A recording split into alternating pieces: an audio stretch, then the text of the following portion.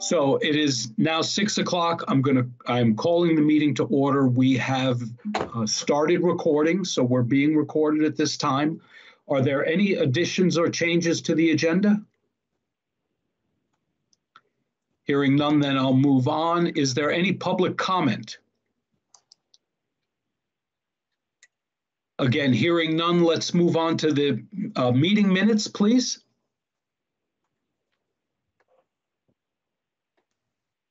Do we have Jeremy on the line? Nope, he's not here yet.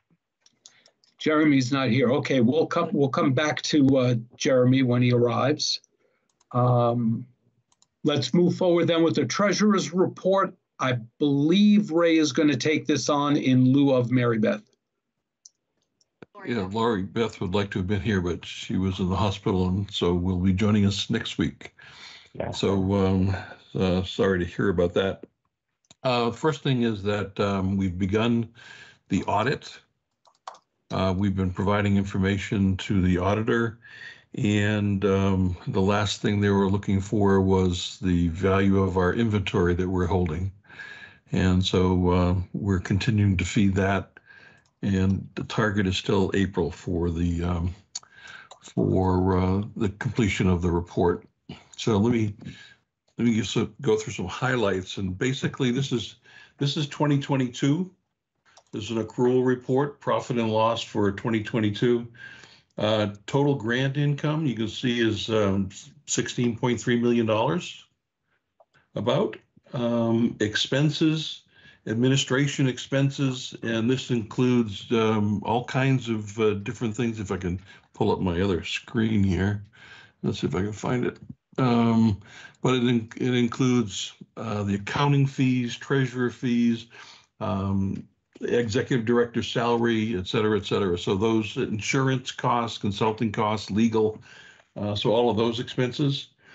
You can see that we had pole inventory expenses, services of $500,000. You'll see that later on as well in a different section.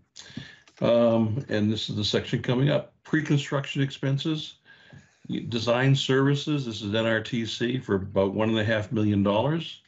You can see that make-ready services over $725,000 for tree trimming, pole replacement, etc. A lot of money. Materials paid $3.2 million in materials, and his additional pole services, and I think it's there because it was in a different pot that we paid for it. The total expenses is about $6.5 million, leaving the revenue in excess of expenses of $9.9 million. Any questions or comments? Not hearing any, then thank you. Thank you, Ray. That's very good news. Our grant income, you see that we're building up revenues, but those revenues will be spent quite quickly, especially as the season changes and when we move into a full bore construction season. Jeremy, I'm going to get back to you in a minute on the minutes, please. But right now I have a question from David Healy. Go ahead, David.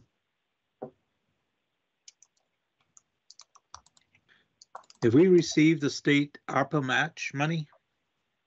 No, we have not. Okay. Do we have to invoice them for it? That's between Jerry and Rob. That's a pretty good question. Yeah, we probably do.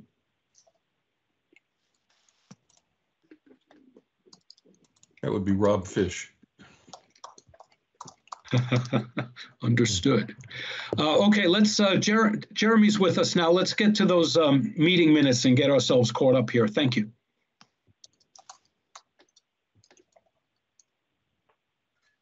You're on mute, Jeremy. Whoops.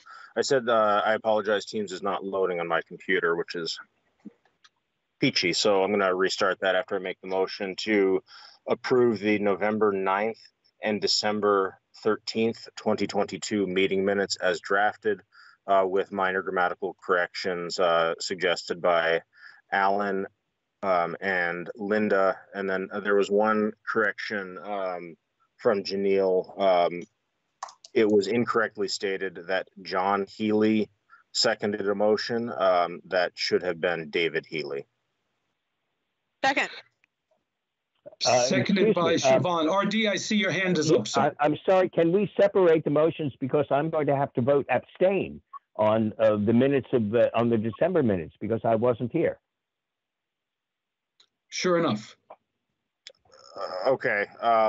Motion to approve the November 9th, 2022 meeting. Although, just to note for everyone, you are, able to view recordings and whatnot online. But anyways, motion to approve the November 9th, 2022 meeting minutes as drafted with corrections. Second. Seconded by Siobhan.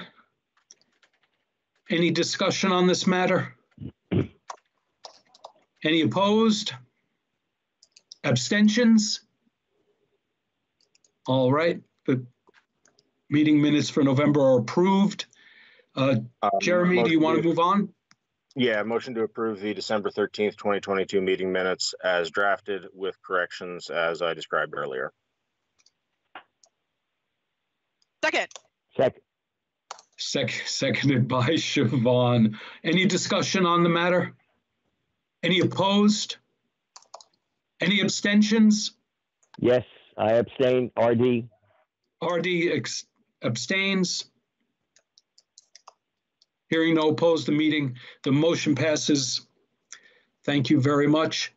Janelle, we're going to get into our construction update here. Would you like to start us off and please introduce Tony? Absolutely. So Tony is here from NRTC to join us. He's the construction manager that we've retained for the construction of our network. We've started, even though it's December and January, and making some pretty amazing progress. But I would like Tony to take this over because he has some visuals for us today. A picture is worth 1,000 words, and he's real time on the ground in Vermont with the construction crew, kitting out the warehouse materials, and so he can do a much more exciting job at explaining where we're at. Well, we'll see. Sorry, Tony, I set the standard high. Good start, Tony. Good start. You set that damn bar very high. Hey, I saw your pictures earlier, so. Yeah. I'm going to share my screen. If I can get to it. Basically, this is our electronic map that we're working on. We are in the Calais area, Calais 01 to be exact. And whoops, let me stop sharing that one. Let me share the correct one. So right now, the Calais OLT is at the Calais substation. We currently have down Old West Church Road down to Fowler Road. We are also working in the other direction towards the west as of today. But down North Calais Road, Jack Pine Road, and Moscow Road, we are fully stranded today. We plan to have fiber, and the reason we're only stranding is we like to get ahead, at least a full reel of fiber worth of strand ahead of the fiber crew. So this week we are working on anchors for all of this and looking at stranding or fibering the strand that we have up today. So we are looking, right now we have roughly 4 miles worth of strand up, and by mid to end next week, we should have this with fiber. So we are fully active. We've got one crew right now from Eustis that is actively stranding. an additional crew, a different crew will come in that will actually fiber this.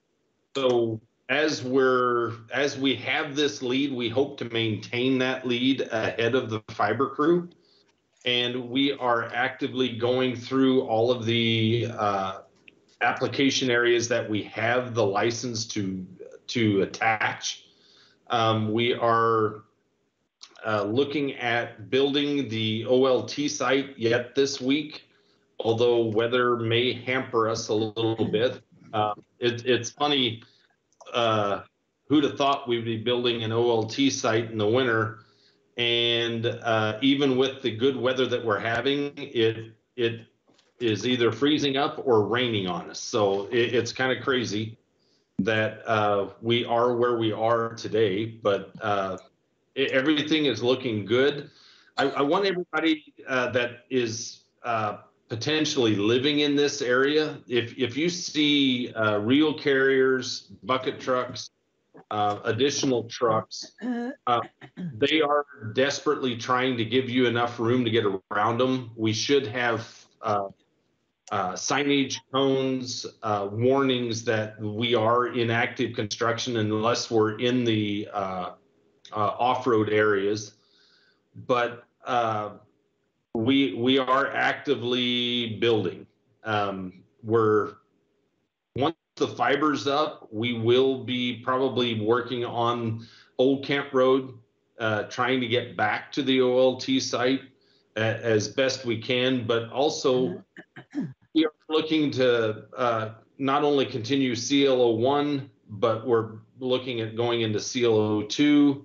And as these other areas that you can see where we have permission to attach, these are green areas. I've got the DA areas turned off right at the moment, but the orange areas are areas that we're still pending a license to attach.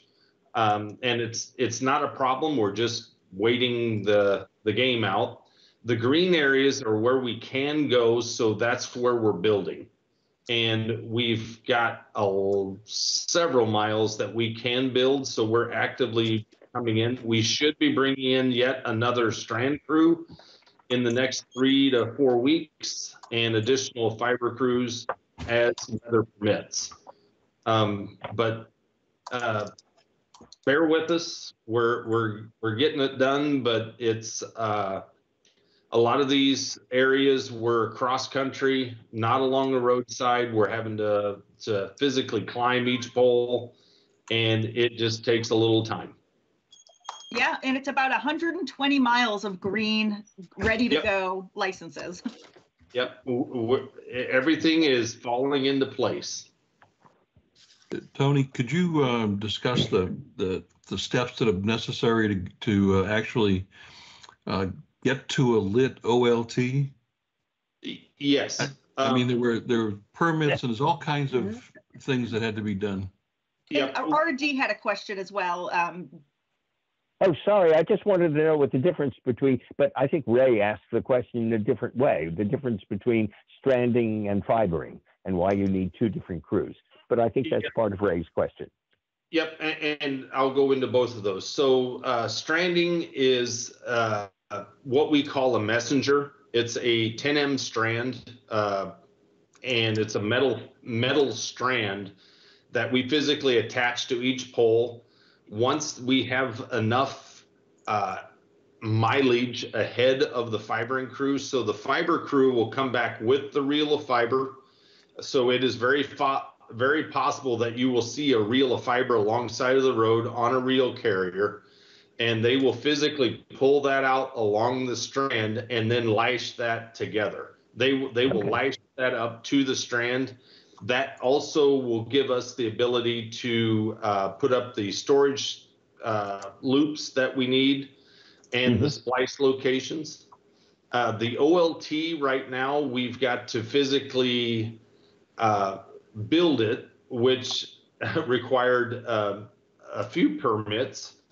We've got to have an underground permit. I believe we've discussed that we don't need the DNR permit where we're at today, but many permits to go through to get to where we're at today. We also are, we're going to build this pad with the template that we have. And then once the actual cabinet comes in, or cabinets, we will then set those. The fiber should be there by that time, and we will be able to splice it, and then Waitsfield will come in and physically connect everything as far as the cards, and be able to turn up the friendlies at that point. In a discussion with Waitsfield this morning, we've got, I asked them if they would turn it up without the fiber there, and they would rather not. They would like to know that things can be turned up and light at the same time. I personally like to let them cook a little bit, but but these are all battery backup OLTs. And in certain situations, we will also have a propane generator to back up the batteries yet. So it's going to be a pretty solid area. And Ray, you have a question? Yeah, I just, could you describe what your job is? Yes, my job is I run construction currently today for all of Vermont. I have had construction for all of NRTC, and basically what me and my team do is we validate invoicing from the contractor, and we also validate that they're doing everything safely. We make sure that they've got all of their personal protection equipment on, that the flagging's up, that the coneage is out, so nobody gets hurt. But we're also making sure and inspecting that it is to NARSC and RUS guidelines. We have a hierarchy that we have to follow, and we make sure that that's done to that standard.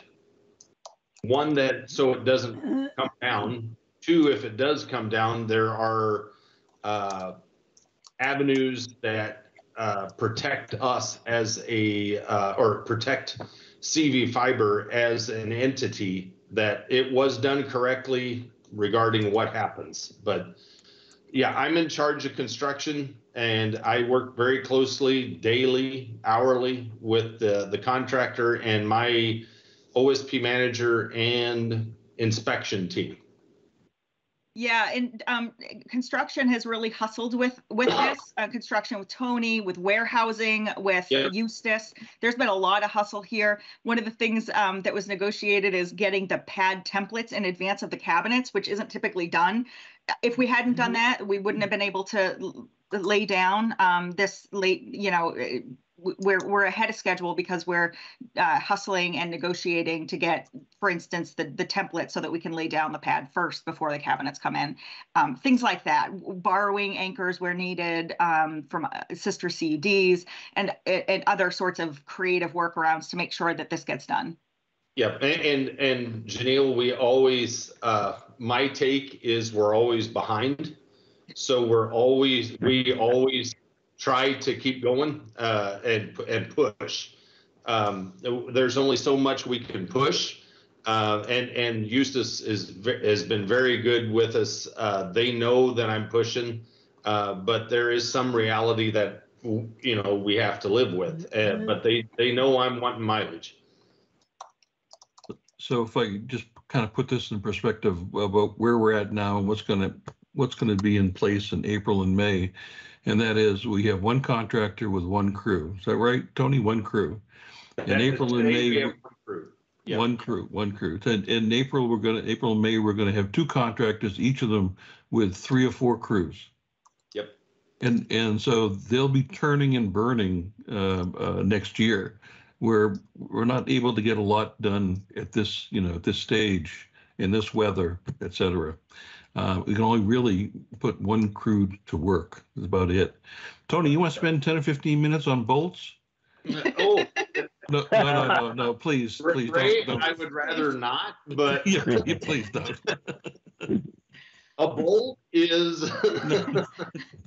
It's a thing. It is a thing. We did spend 10 minutes on it today at the NRTC call, at least 10 minutes. At least. At least, maybe 20. I'm not sure. Are there any other questions for Tony? Yeah, David, go ahead. Yeah, I just want to say, I mean, in top of the weather, in terms of make ready, which is our critical path to construction, having 2 snowstorms, ice storms, and then a hurricane down south, we've lost a lot of make ready crew to deal with electrical outages, and it's really hampered us. Especially, well, WEC has done a phenomenal job for us, but GMP is way behind. And David, I would like to add that I'm actually very surprised how far we are today with all of that behind. I mean, theoretically behind us, but regarding that delay, I'm very happy with where we're at today. With how much we've actually gotten stranded. We're still working on the OLT. But there was a time when I was like, well, shoot, we're not even going to get started until February. So it is a real thing. Alan, I see your hands up, sir. You're on mute, Alan. That's $1. Thank you. I think I read in the most recent Washington Electric Co-op newsletter that the co-op lost 37 poles in the most recent storm. Does that mean that it's horrible to look at it this way, but does that make it a little bit easier for us because now some poles that maybe we would have had to replace have already been replaced? Absolutely. Ooh.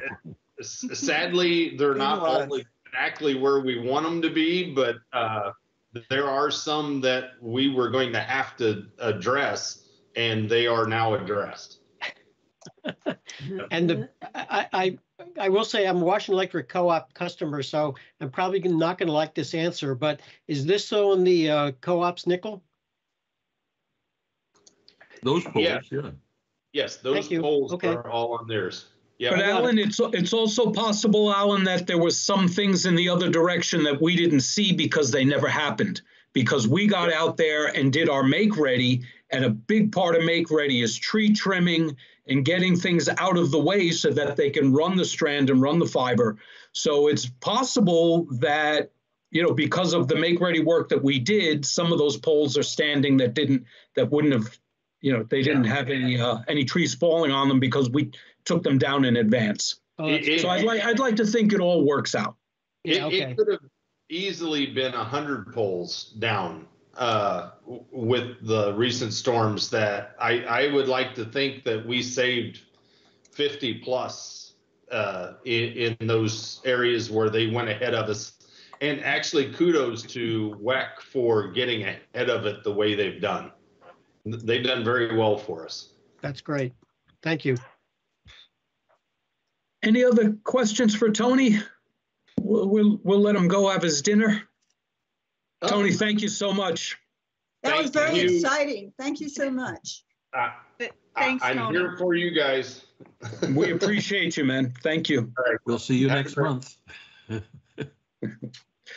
All right. That was Janelle, is there any additional construction update that we need to touch on before moving on? I think that's the important stuff. I mean, that's where we're at. So, yep. Fantastic. So let's move on to the website update. Janelle, I'll let you start and then parse it out as or distribute it as you see fit. Sure. So a huge milestone last week that our website went live with the new feature that allows people to sign up for updates. So this is a pre-registration level update sign up. This is not for subscribing to services, but it allows folks to put in their address so that they can be informed for what the status is for our construction and availability of service when it comes live. So we are now in a position where we can start going down to an address level detail for potential subscribers.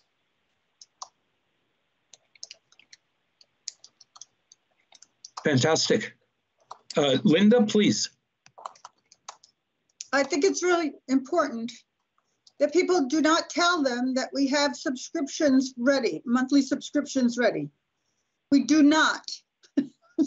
We are not taking registrations for subscriptions.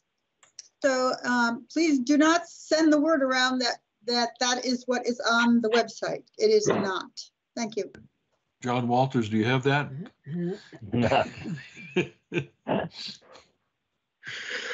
Very good, very good. We are moving forward here on all fronts. Let me continue moving on here at the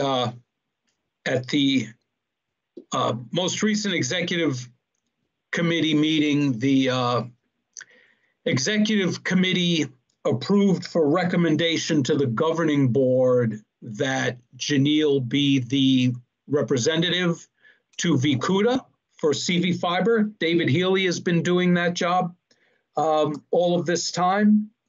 And like I said a few days ago at the last executive committee meeting, they approved the motion to have Janelle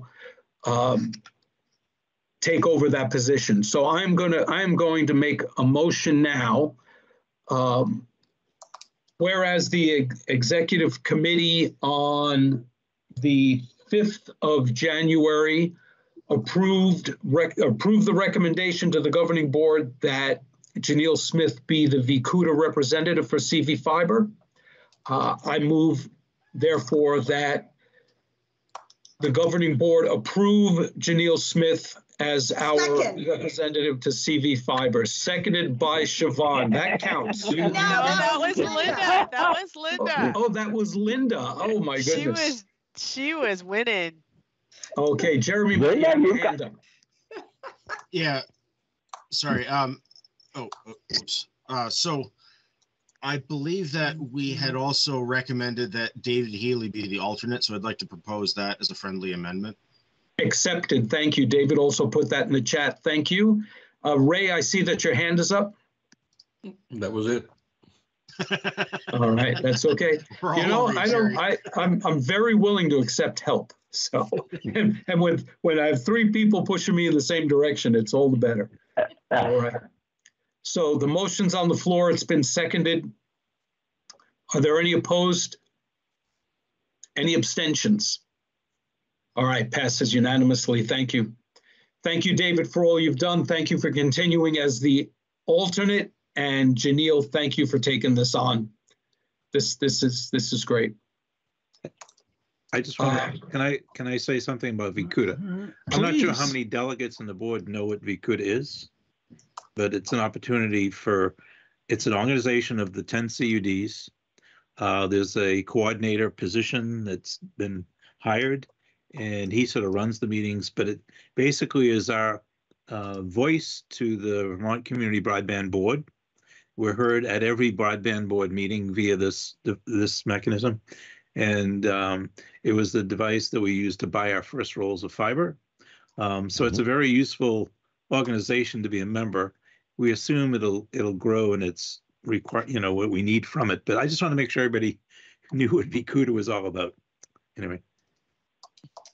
No, that's good, David. Thank you. Thank you very much. All right, let's move on to the materials purchase here. I'd like to give just a little bit of a preamble. The governing board has already approved up to $10 million for materials purchase. And we have that money. What we are interested in here is making a second purchase. We've purchased 400 miles of material, thinking that in 2022 / part of 2023, we were going to get 400 miles done.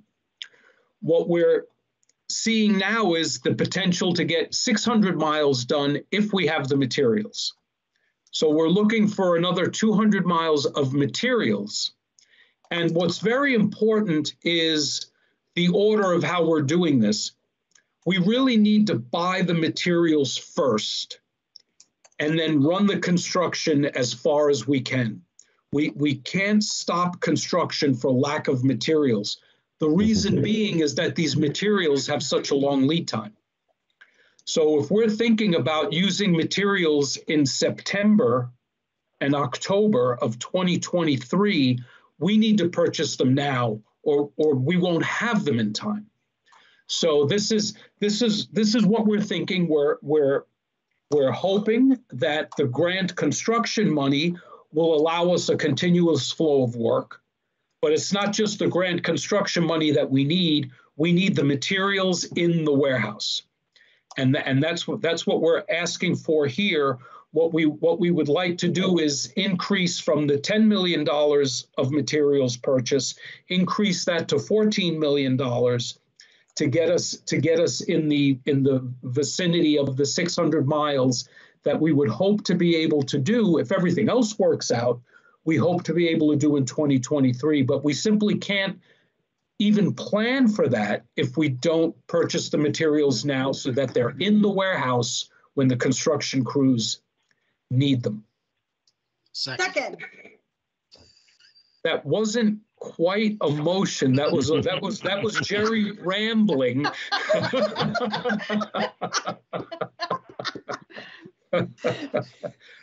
Keep it light.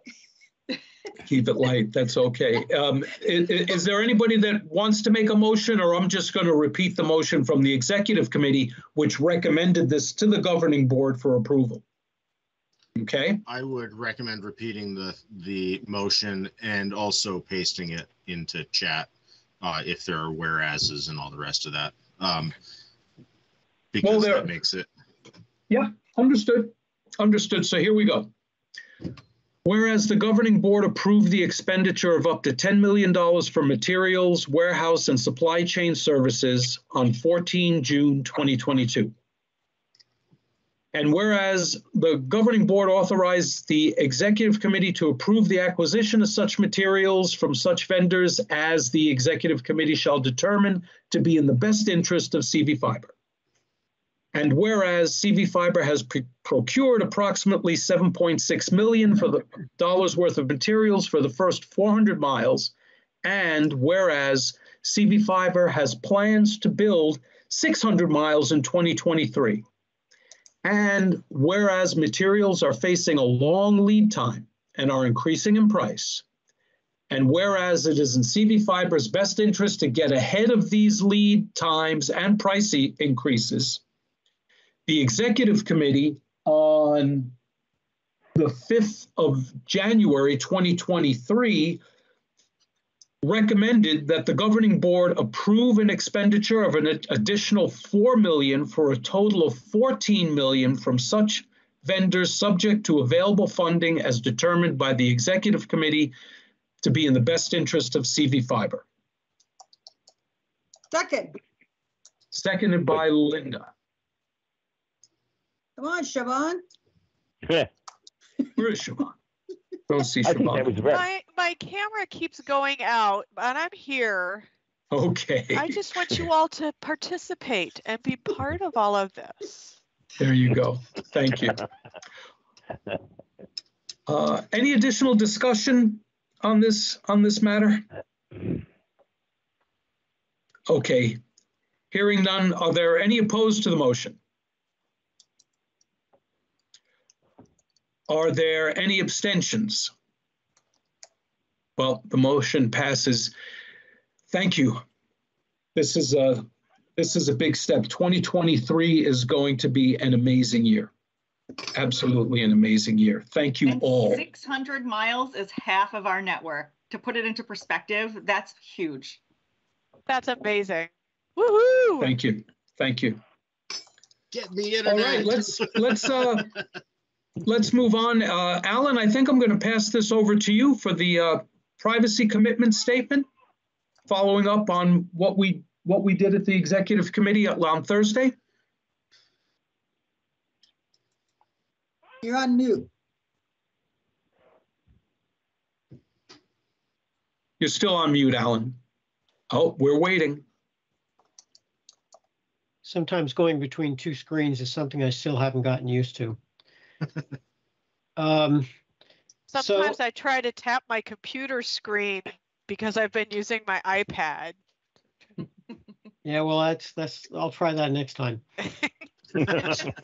So despite a winter storm, despite 2 holidays, your policy committee and a bunch of other people have actually been able to work to get a policy before you concerning privacy. It's the one that I sent out the other day to everybody. The second version is the one that has the correction from Chuck. Thank you for the spelling of internet, which should be capitalized. And just to give you a walk down memory lane, this was first approved by the policy committee on December the 6th, and then at meetings of the executive committee and the governing board on the 13th of December, more changes were suggested. And then after that, further suggestions by Ray and also most especially by Chuck, who really added a lot of good content. Those were put in the mix. And then Janelle and I did some polishing of it. And then there was some final polishing in the end in response to some feedback from Ray. So this is passed the executive committee with on January the 5th with a recommendation from that committee to the governing board that the policy be adopted. Basically, what we're doing is we're creating a privacy policy overview that's going to be like a guide, as it were, sort of a single one-page statement about our commitment to privacy. And then the nuts and bolts, as you read at the very bottom of the policy, we're going to add some sort of language like, click here on our website for further information about the processes and procedures we use to ensure your privacy is protected. That's where the nitty-gritty and all the lawyer type stuff is going to be. But we wanted to have a single page that an average person who's thinking about subscribing to our services can read and feel good about the effort we're going to make to protect their privacy. So we've done our best. I think it's been polished really well. Janelle or Chuck, do you have anything else to say? You've been working really hard on this. No, just great teamwork. Thank you. Yeah, I'll just add a quick reminder of some of the concerns on the earlier iterations. As an organization, unfortunately, there's just a reality that we do have to share customer information in certain scenarios. We also will need to be sharing things like aggregate usage statistics and other such pieces of information that are going to be business critical toward being able to continue to support, build out, and improve our fiber optic capabilities. And most notably, we'll be sharing pretty much everything with Waitsfield Champlain Valley Telecom, who is a separate legal entity. We're under contract with them, and so there will be obligations that they maintain our standards of privacy, and we'll try to maintain that same level of standard with any vendor we get into contract with, where they're going to receive direct customer information. There will be some other vendors that will have access to other aggregate statistics and not necessarily direct customer information that won't have quite the same degree of level of privacy as we will maintain. Most notably, an example there would be our website has tools on it that allow us to measure usage of the website over time, find out what pages are working well, what pages are not working well, and kind of where people are finding what they want versus where they're not finding what they want. And unfortunately, the mechanisms by which you measure those kinds of things do open up some aggregate usage statistics to third parties who don't have quite as nice and clean privacy statements as this has become. So that was a lot of my initial concern on the first go around. And I think the version that went through executive committee last week addresses all of the concerns I personally had.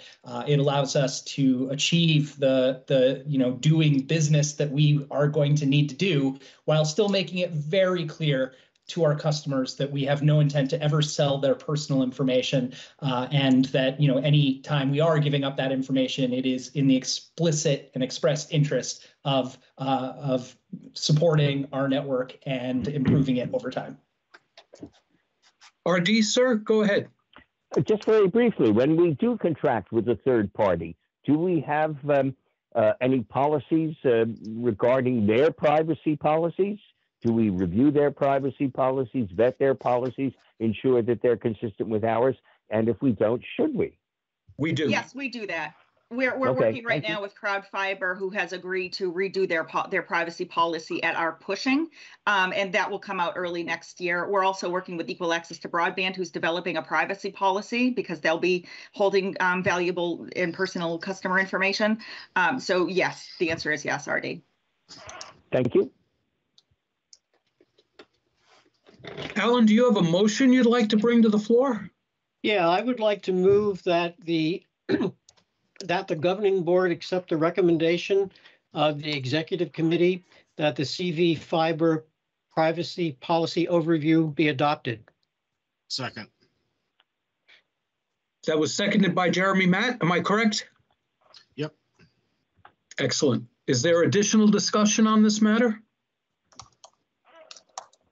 All right, then. Are there any opposed to the motion? Any abstentions? Well, thank you, everybody. This passes unanimously. Thank you. This is good work. Thank you. Thanks. Thank you very much. All right, I'm going to move on now to email security. I'm going to let others talk about what we're doing here, but I want to relate a story that was told to me that maybe some folks are very familiar with, and you can correct me where I get it wrong, but I think I've got the gist of it. One of the very, very large electronics companies in the world had an internet security firm that was on contract, and they wanted to develop an internet security policy. And this company, because they very much deal in these kinds of things, thought that they already had some really excellent and extensive policies in place. And they thought they were basically impermeable, but they were going to hire these folks to help. And these folks that they hired said, yeah, we can probably break into your email system in an hour. And they said, no, that's absolutely impossible. And they said, well, we're going to do it. This was part of the contract. They took a handful of USB drives, a handful of these guys, threw them on the floor of the parking lot, and within half an hour, those infected drives had allowed them to access the email system. So it's the human aspect of security is extremely, extremely important. And at our Thursday the 5th, at our executive committee meeting, we approved for recommendation to the board that we follow up with some email security training, potentially some software, and we're going to move forward with that because we've been phished multiple times, and it's really about the person on the other side of the screen, because everybody gets phished. It's the person on the, how we respond to it is what's really important here. So you know, we don't need to make a motion here. We don't need to approve anything the executive committee did. It's a relatively small contract, but I want to let folks know that we're doing this, and I'd like to have a discussion about it. So I'm going to go from Christopher to Jeremy to RD. Please go ahead, Christopher. Hey, good evening. So I wanted to share a similar anecdote that Jerry just did, but one that truly legitimately could affect CV Fiber, because we don't have a parking lot. Well, we do, but we don't have a parking lot with employees coming and going who would pick up and plug into a company computer and hack us. So the situation This happened to a company that I worked for, thankfully, before I worked for them. So phishing emails are becoming increasingly sophisticated and extremely difficult to identify to, even professionals. You have to look very, very closely, and you have to know some very specific things to look out for. And people will, the real scenario is, real quick though, you receive an email. Does everyone on the call know what a phishing email is before we keep talking about that? Because some people might feel lost about that. That's good. Yeah. I'm happy to share that. So a phishing email is essentially any email that is sent to an individual in order to extract data from them or information of some kind. And the phishing emails that are most effective that I've seen are ones, for us, we use Microsoft 365. Microsoft sends legitimate emails to all of you from time to time for various things. You've been added to a group, maybe your password has expired. There's any number of reasons why Microsoft might email you. And these phishing schemes will email you, and they look exactly like an email from Microsoft. So much so that it convinces even the best people to click on a link, and you are brought to a website that looks exactly like a Microsoft website. And it convinces you to enter your username and password and to verify some piece of information or whatever. Well, guess what? You just entered your real username and password into their database, and now they have it, and now they can get access to your email, and then they move on from there. So I just wanted to share that story as something that is real. And also the data that they get, they don't care about the data. They're not looking to steal the data and make off with it. What they're looking to do is hold us hostage because they know we need access to that data and basically ask for ransom. I was told that we are a target as a public entity known to have large amounts of grant funds. So we're going to start seeing, we've already seen some, and we're likely to see more because we have a target due to our grant funding. Jeremy, I see your hand is down now. Was that the bit about the definition that you wanted to get out there? Yeah, although I did have another thing that just popped into my head, is that people might see us as being less sophisticated because we're not a professional organization. We're a group of volunteers, so people might think that we would be easier targets. Understood. We've got to dissuade people from thinking that volunteers don't mean professionals, I must say. RD, go ahead, sir. Just curious, are we the repository of information that fishers would be looking for? And second, again, what about our third-party contractors? Do we have any way of ensuring that that any data we share with them is not hackable? Sorry, I realize that there is no such thing in life as perfection. Exactly. So this what we're doing.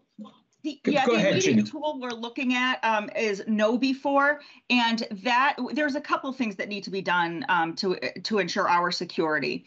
But the first step that we would like to approach is the KnowBe4, which is to arm our people with knowledge and information and test phishing attacks so that we understand how to prevent it on a human level, because that is human beings are the weakest link. There might be other places where we need an assessment of all of our security, and we need to see where other holes are, but we need to arm our people first and foremost. And that's the first step that we're looking to. Right. So what we're doing here is the first step addressing our email security. Henry, I saw that your hand is up. Go ahead, please. Right. Having worked in secure situations before, all, Velco and MITRE, they all have like a security training awareness class. And in order to access the network, you have to successfully complete the training. And something like that you might be able to get from someone else. They have canned training programs for this kind of stuff. We don't have to necessarily invent it ourselves. And then in order to be on the network, you have to be able to complete that training. Yeah, so Henry, we're not inventing, we're actually hiring a firm that does this, and we're hiring them to train us and to bring us through the process. So we're definitely not reinventing the wheel here. We're bringing in professionals. Do they have an online training module is my question. They have many of them. It's called Know Before. Oh, okay. All right, good. So you're already on it. Thank you, Henry.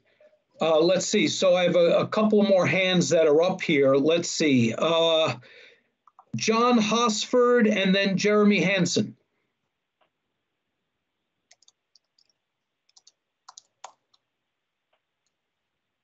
John, you're on mute.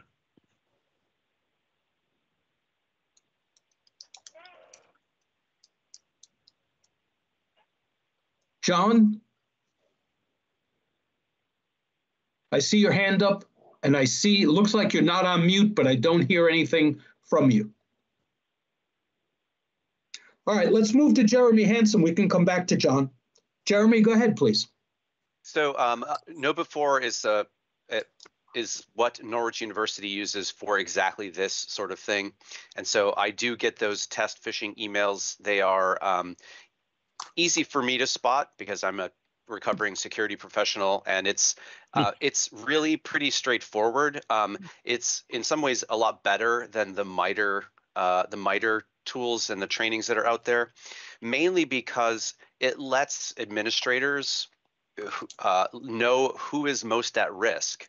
So if we're looking at, I'm going to pick on, let's see, the other Jeremy Matt. Let's say Jeremy Matt just clicks on literally everything that comes into his inbox. We will know that.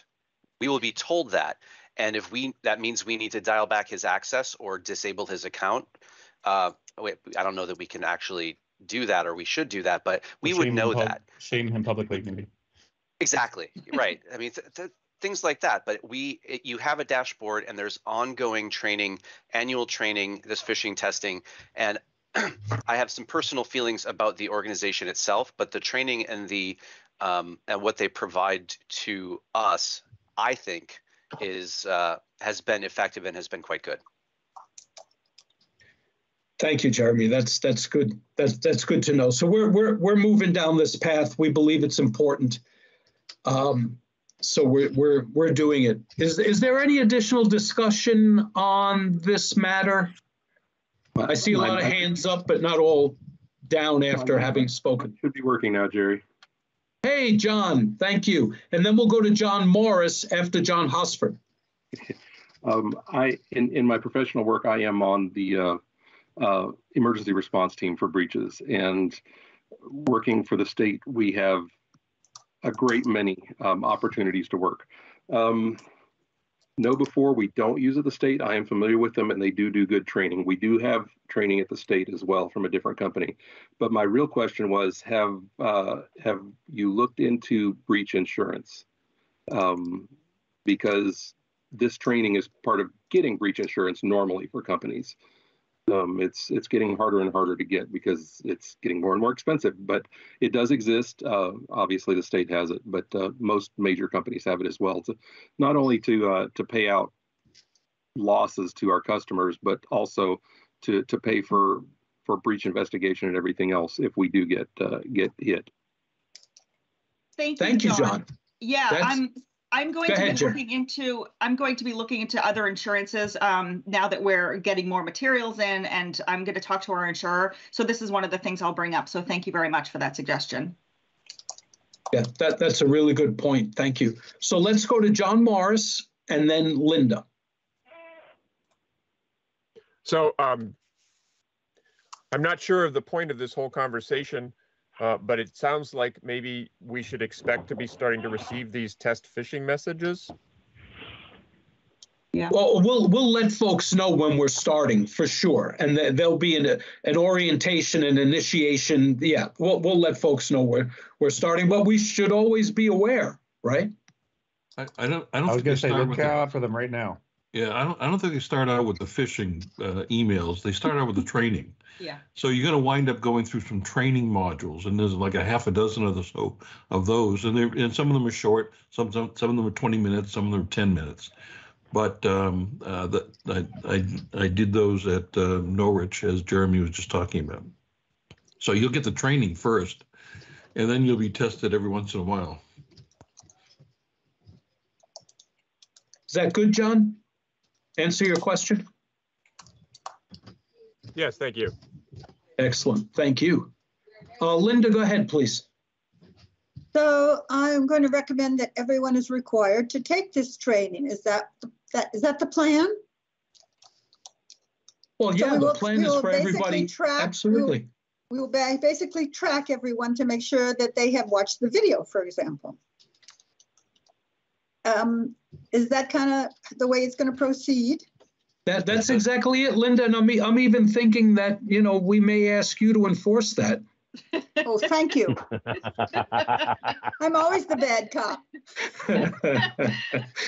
Actually, I have experience with security companies also, so that's why I'm asking these questions. Thank you. Very, very good. Thank you. That's a very logical question. Let's see. I see Jeremy and Henry. I don't know if these are residual or if they're fresh. Go ahead, Jeremy. So someone had asked if we have information that people would want.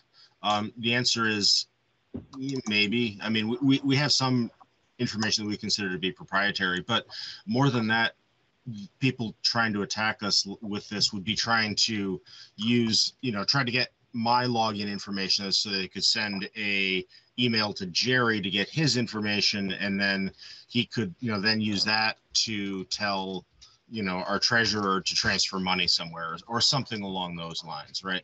Trying to, use a little bit of access from one place. I'm more trusted than some random email, and then leapfrog and get more access to something that they really do want, or to hold us hostage, as someone else had mentioned. So anyway. That's exactly the kind of experience we've had in the past with these phishing expeditions. So I don't see any more hands up. This was a great discussion. Thank you. And I appreciate folks being interested in making sure this works, because we as we're growing up here, we've got to do all these adult things, right? So this is one of them. So next, I'd like to get a conversation going a little bit about CV Fiber meetings schedule. I don't know that this needs to be a long conversation, but I do want folks to know that we're revisiting the schedule to see if our flow of work makes sense or not as it's laid out, and we'll be asking each of the committees to think about where they need to be in our monthly schedule. But Chuck, go ahead. I see you have your hand up, sir. Yeah, so a little bit of an update on this. There is a working group that has assembled to try to make some headway on this. It is Alan Gilbert, Janelle, and myself. Before I talk a little bit about what we are doing, I do want to just give a little bit of additional context here. So the way our meetings have been sequenced has been a big part of CV Fiber for the last couple of years. And the important part of it is that we start with the governing board. We then go to executive, who takes some governing board decrees and further distributes them or acts on them. We then go to planning and development, who are the boots on the ground, getting the network built work. We then go to communications, which we are then able to take all of the output of the governing board and the executive committee and the planning and development committee, and be able to update our communities based on the progress of those working of that work. And then we go to finance and policy, and then one more executive committee to feed back into the governing board. And so this sequencing, this order, has been a big part of why we've been able to be effective over the course of the last couple of years. But it comes with one very, very annoying drawback, which is the two committees, that is communications and policy, hence Alan and I working on it, fall on Thursdays. And the logic there, unlike the Tuesday meetings, which is just the second Tuesday of the month for board, the third Tuesday of the month for planning development, the fourth Tuesday of the month for finance, Thursday follows this arcane logic of being the executive committee being the second Thursday, the Thursday following the second Tuesday of the month, the communications committee being the Thursday following the third Tuesday of the month, and the policy committee being the Thursday following the fourth Tuesday of the month. It's very, very confusing to manage. It's probably a disservice to the public at large who, need to be empowered to know when to attend these meetings when they want to for open meeting law purposes. And it's a scheduling nightmare when it comes to calendars because calendaring software doesn't know how to do that. So what we have to do is we have to schedule it for the third Thursday, and then we have to manually override it any month where that doesn't actually pan out to be the case. So it's not ideal for a few different reasons, but there are a couple of other smaller reasons, such as it's very difficult, in fact, to come out of a board meeting on a Tuesday night and go immediately into executive committee on a Thursday night, not being able to adjust the warrant agenda because there's not enough lead time anymore. So long story short, the three of us are getting together. We're going to gather some additional information from folks, and we're going to make a couple of possible proposals. Now, it is also our belief that the committees at the end of the day should have some say in when they meet.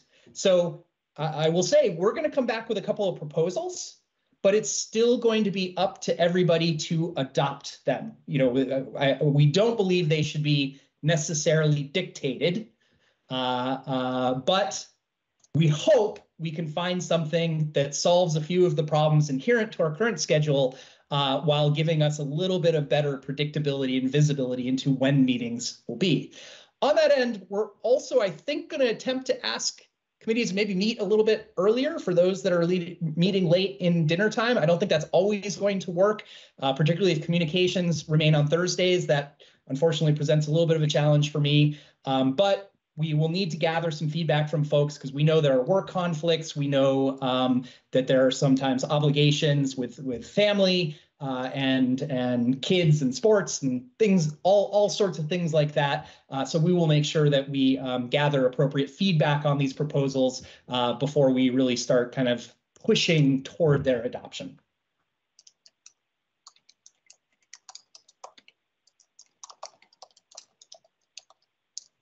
Bravo. And I will just add, I don't know if anybody has ever worked in an organization that followed the 4-4-5 calendar, but let's not do that. You should put that on KitKat or TikTok or whatever. Well, I don't know what a 4-4-5 calendar is, and it's probably a good thing. So the intent here was purely informational. I don't know that there's any action that we need to take here, Chuck, at this time. But we really do appreciate you guys taking a look at this because I do believe that workflow management has been a critical part of our success, such as it is, because that really has worked. With the few times that we've had to have special meetings, the way the workflow has been set up, we've really avoided a lot more special meetings. So that's been a good thing. Is there additional discussion here on this? It's already February. It's already February. So, Linda, go ahead, please. I just have a question. Why are there no meetings the first week of every month? The last week of the month and the first week of the month were left available. First of all, we only have 5 committees, right? And then the last week and the first week of the month were left available for special meetings if they were required. I guess I was thinking if we just slid into the first of the month and left the last week of the month for specials, That might help the whole situation. Just a suggestion. I'm not getting into the committee. I got enough work to do right now. Aren't there a lot of Working select boards that meet like the first and third week of the month? I seem to remember select boards playing part of this or something, but I'm not sure. Mondays. Select boards are generally Mondays. Yeah. Okay. Yep. Well, we'll continue working on this. Thank you all. And we of course have an executive committee meeting in 2 days. So those that can make it, we will see you then. I always send the invitation to everybody on the governing board because everybody is of course welcome. So just to keep you in the loop as to where we are and what we're doing. Other than that, I believe it may be time to adjourn. Any opposed to adjourning? See y'all later, and thanks for all the hard work everyone's putting in. Thank you so much for all you do. Wonderful. Thank you. Thank you, everybody.